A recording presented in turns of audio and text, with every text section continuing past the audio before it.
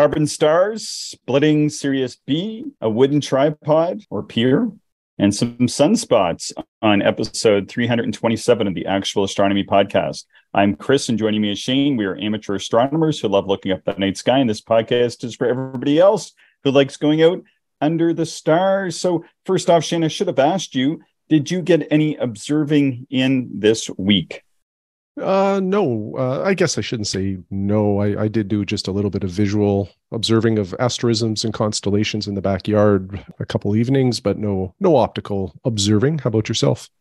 Yeah, about the same. Actually, out here in my cabin, getting things set up for the next 5 or 6 months to do some observing out here. It's full moon. We've been more or less clouded out, although I saw the moon rising last night. It was kind of neat, but other than that, I couldn't really see it. It was just through the clouds kind of thing. So hasn't really been good observing conditions anyway. And with the full moon, it's a good time to take advantage and start getting prepped for the late spring, early summer season. So excited for that. Yeah, for sure. It's always a nice time. We've had a few great listener emails.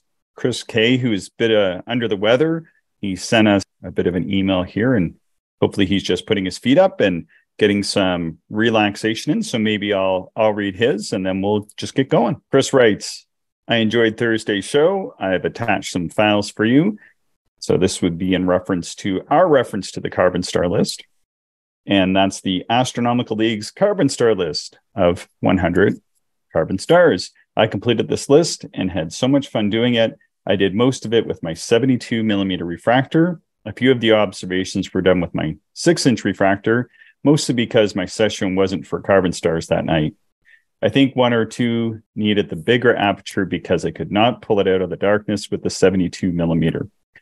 I also have a list that I've started for red stars that is not limited to true carbon stars. The list currently has 10 stars, and I typically add them when I discover them during a hop to another object. 9 are in the M class of stars, and 1 is in the K class of stars. There's a bunch right in the field of the double cluster when it comes round again. Well, that's interesting. Hadn't noticed those red stars as much in the double cluster. Yeah, I'll definitely make a better note to look for that next time I'm in that area of the sky. Chris goes on to say, I have to make time to compare the RASC list, Sky and Telescope Pocket Sky Atlas list, and the Astronomical League list, and make one combined super list. I've provided a CSV as well as the Sky Safari list format should be easily imported, and also an Excel of the Astronomical League. Hope you enjoy them, Chris. Well, thanks, Chris. The carbon star list, that's gotten a lot of attention from the listeners, Shane. We've received a lot of emails on this. Yeah, we did, which is really nice. So it's something that I hadn't looked into an awful lot prior to that. Definitely got some really valuable feedback and direction. And so what we've decided to do is have Luca Valenzuela on. He's going to come on and talk in June, probably end up being released towards the end of June, about carbon stars. And he's gone through and done just as Chris was working on there and taken a look at those 3 lists, the RASC carbon star list, the Pocket Sky Atlas list, and the Astronomical League list. And I think he pared them all down to ones you can see in pretty small aperture telescopes like Chris was working on. So I'm excited to hear that. He's got 150 combined carbon stars from those lists. So I'm looking forward to hearing about that, Shane. I think that's one I want to do because I feel like when the moon is up, that would be a really good project for somebody like me. For sure. Yeah. Just similar to double stars, you can observe these kind of any night. Doesn't really matter if there's a moon in the sky, and even some of the light pollution does not matter. So it's nice to have projects like that you can work on pretty much anytime you want. Do you want to take a read of Ryan's email? So Ryan said, last Friday, I listened to your episode with Howard Banich about observing with large scopes on a drive up to my in-laws' cabin in northern Lower Michigan. I personally have not had the pleasure to observe with any scopes larger than 16 inches and have never owned one larger than 11. The interesting thing is that I'm also behind on my other media, and when I arrived at the cabin, which has Bortle 2 skies when clear, I pulled out the May 2023 issue of Sky and Telescope to read. As you probably know, Howard has a great article in that issue about observing NGC 4565 with his large scopes. That article gave me some challenge ideas for this object when I next get my C9.25 inch, my current largest scope, out to a dark sky. The other back episode that caught my eye was a real old one. Episode 92, Listener Observations of Sirius B. And the reason why this one is interesting to me is that I have had several successful observations of Sirius B in the last 2 years, including earlier this year with my 92 millimeter refractor. In the winter of 2022, I observed it twice with a former 160 millimeter Apo I owned. Those successful observations led me to try to see whether or not I could do it with my 92 millimeter astrophysics stowaway. Here's an excerpt from my observing log on March 19th that I previously posted on cloudy nights. I started with Rigel, which I wanted to use to gauge the seeing. Rigel is a split of 9.5 arc seconds compared to Sirius's roughly 11 arc seconds. I split it easily at 66 times, which told me that splitting Sirius might be in play. Of course, Rigel is an easier split because the primary is fainter than Sirius and the secondary is brighter. From Rigel, I moved up to M42. A good amount of detail in the nebula was visible, and the trapezium looked like pinpoints at 66 times. Trapezium E faded in and out, which is a first for me in any 3.5-inch refractor. Even after 2.5 years, the stowaway is still amazing. From there, I went to Sirius. Last year, I split Sirius for the first time using my CFF 160 refractor. That scope is gone, but I keep thinking that the split should be possible in much smaller telescopes. An 11 arc-second split is normally not a challenge for a 92 millimeter scope. For example, Epsilon Lyrae is pretty easy at 2.3 arc-seconds. But as everyone knows, the magnitude difference is key for Sirius. I threw as much magnification as I can muster at it, 245 times with the eyepieces that I own, and I am confident that I saw the pup during moments of good seeing. It was there, just barely peeking out from Sirius's airy disk. But over 10 to 15 minutes, I repeatedly saw and tracked it just northeast of Sirius itself when the seeing stabilized. The key to this observation was that Sirius was just past its highest point in the sky and had moved far enough to not be above my neighbor's roof. So thus, you can achieve the split in a smaller scope, but you will need a good control of light scatter and exceptional seeing. Of course, for you guys, Sirius's highest position in the sky is even lower than here in Michigan, so you will need to deal with the atmospheric scattering. I'm just about through all of the back episodes at this point, but I'm still finding older gems like the one above. I also want to mention that I have been a user of the Nexus digital setting circles on some of my mounts for the last 3 years, and it is a wonderful system, as I'm sure you will discover with additional use.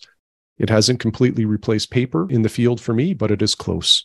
Keep up the good work. I'll try to send a few observing reports when I have some. It's been cloudy spring here so far, and aside from short lunar session last week, I haven't been out in the last week or so. Hopefully the period around May new moon will be clear so that I can get up to one of my dark sites before galaxy season ends. And that's from Ryan. So thanks, Ryan. Appreciate that. Yeah, thanks so much, Ryan. Thanks for the words of support and for going back and listening to some of the older episodes and making good use of them. That's really awesome. I sure would like to have taken a look through that CFF 160 millimeter refractor. That must have been quite a treasure. Yeah. I've read a little bit about CFF telescopes on cloudy nights. They sound like wonderful instruments, but I've never looked through one. I've never either. I feel like they're almost like the Ferrari of telescopes. It's not like I don't know how big a brand name it is, but I think they're pretty good instruments from all reports. Yeah, I can't remember if they use fluorite or not, or which glass they use, but the whole telescope it just sounds like it's top notch. I think they're pretty expensive though. Mm-hmm. Yeah, they certainly are not inexpensive. So Donnie sent us these emails on telescope building. I feel like we've got to get a thread going somewhere in our blog or something. People that are building these tripods and different things. Just such incredible work. So Donnie built this amazing portable wooden pier and wrote us an email about it. He titled the email Tripod versus Quad Pod. I thought that was amazing. Yeah, great email and great design. We'll get into it here. Donnie writes, Chris, nice work on the recent YouTube unboxing and book review. Well, thanks, Donnie. Appreciate you taking a look at those. And we had a few positive responses from that in our other videos. So I think we'll try to do the odd video from time to time, Shane. Although, as we just found out, when I'm at a different location like I am today, it kind of stresses the system a little bit. Mm-hmm. Yeah, for sure. So we'll give it a shot when we can. Donnie writes, Shane, I asked you in a previous email if you thought a 20-pound Explore Science 127 millimeter refractor would be too much for the Stellarvue M2C mount and Pier extension. You said you thought it would, so I had to try it. I have an aluminum tripod with the legs filled with caulk and sand, and that is very heavy. I used this tripod for my test results. Just the slightest touch to the OTA or the focuser resulted in vibrations in the field of view that took around 10 seconds to settle out. This will definitely not work. But I love the M2C with the encoders and iPad and wanted to find a way that it would work somehow. I decided I would build a tripod. I did some research on various designs that would lessen vibrations and found that a 4-legged design would dampen vibrations quicker than a 3-leg design. But the 4-legged design would be harder to level. I did some drawings and determined I could solve the leveling problem by putting levelers on each leg. I built a prototype with plans to add turnbuckles from the center pier to each of the 4 legs. But upon testing it without the turnbuckles, I found they were not needed at all. The mount is very firm with no vibration. Settle time when moving the scope or focusing is less than 1 second. I am super pleased with the results. The wood is fir and pine bolted together with 10-inch by half-inch bolts to allow for disassembly when storing. The shelf is held. He has this beautiful shelf about halfway down, and it's held in place with 5 16-inch hand knob bolt. The M2C screws onto the top of the pier into a 3/8-inch hanger bolt that is screwed 6 inches down in the wooden pier pole. It takes about 10 minutes to set up, including mounting the scope. See photos below. Thanks, guys, for the great job you both are doing with the podcast Clear Skies. Donnie, thanks so much for that, Donnie. Yeah, I love this. Like, I love the mount, the M2C mount. Donnie and I have the same one, and we also have the setting circles. So a lot of similarities there. But like I said to him, I didn't think it could handle the 127, but I'm glad he did this experiment because it really proves out how robust the mount is and also how important your tripod is. And having this 4-legged sort of pier concept is really amazing. And what I love about it too is that the parts to build it, if somebody wanted to build something like this, are very easily purchased at a local hardware store. It's basically just some wooden bolts. It doesn't require specialized tools or anything like that. Like, this is a very accessible tripod. I guess it's not really a tripod, but a 4-legged pod pier mount, and it's also portable. So I love it. Yeah, the way it appears, and I actually think I have all the parts to build one of these under my deck because they're the same parts that were that my builder used to build my deck last year, or fix my deck last year, I should say, put a railing on it, is just a 4x4-inch post. And I think, I'm not sure how long it is. Looks like it's about 3.5 or 4 feet long. And then on the bottom, he just has basically 4 boards that are bolted onto each of the 4 sides. And so it just kind of makes a big plus sign on the bottom where the 4x4 post is the center of the plus sign hub. And then at the end of each of those 4 boards is the levelers. Looks like a fairly simple design. I really like it. It's pretty elegant looking. Yeah, it really is. Yeah. I just think it's great. At some point, I may build myself one. I'm not sure. Yeah. And then, like you and I, we've been talking that could be a solution for maybe extra piers out here and that sort of thing. Could be fun. I like the tray that he's installed too, although I think if I was doing a tray, I might do a smaller one just for my own personal preference, but that's a pretty neat addition as well. Yeah, the tray is super handy for your extra eyepieces and, Sky Atlas and whatever else you might have, sketching tools, that sort of stuff. Very handy to have that. Thanks so much, Donnie. Appreciate you taking the time to take some photos and sending those along. I love seeing what people build out there. I know Leonid had sent us ones of his tripod. Stuff like that, like this custom stuff that you just can't find built somewhere. There's just something to it, Shane. Personally, I actually use a custom built tripod that my friend Rudolph Dorner had made. and gifted to me. And it's just such a wonderful tripod. And I always love using it with one of my refractors when I'm doing public observing and a child comes up and accidentally trips over one of the legs a little bit. And it's totally stable. It's never caused the telescope hardly to shake at all even. And the parent will be, oh my goodness, sorry about that. And almost like starting to scold the child. I'm like, no, don't worry about it. These are just broom handles. He had built it with broom handles. And I said, if he broke it, I can just go to the hardware store and buy a new broom handle. And the parent is always like, oh, and so much relieved. It works well. It functions, it performs the function you need, which is great. Phil from the UK sent us, I love these sketches that he sent us, Shane.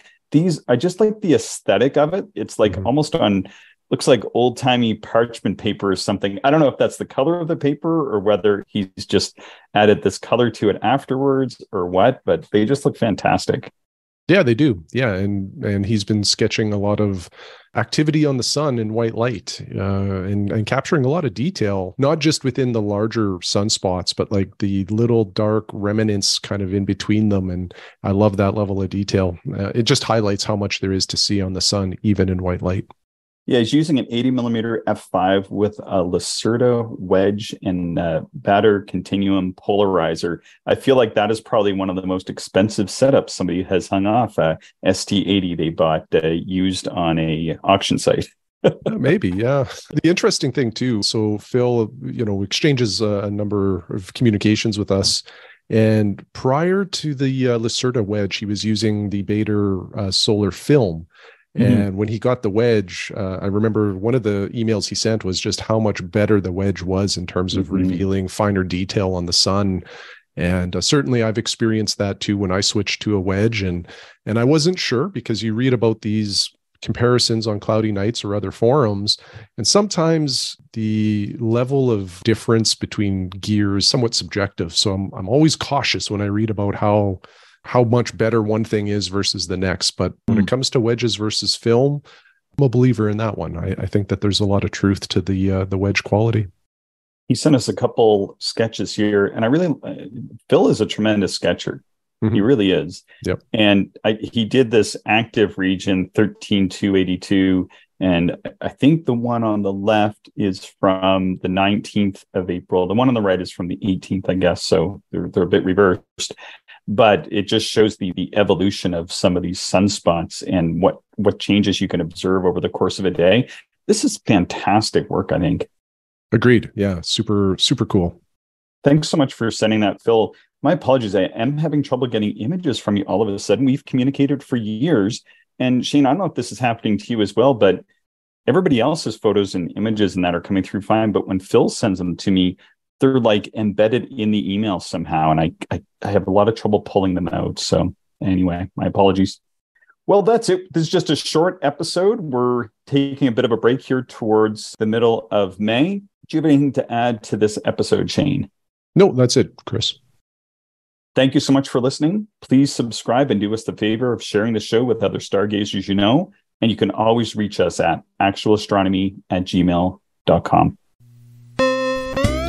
Thank you, everyone, for listening, and we hope you enjoyed the show. If you are interested in more information, would like to contact us, or if you would like to support the podcast, check out our website, actualastronomy.com.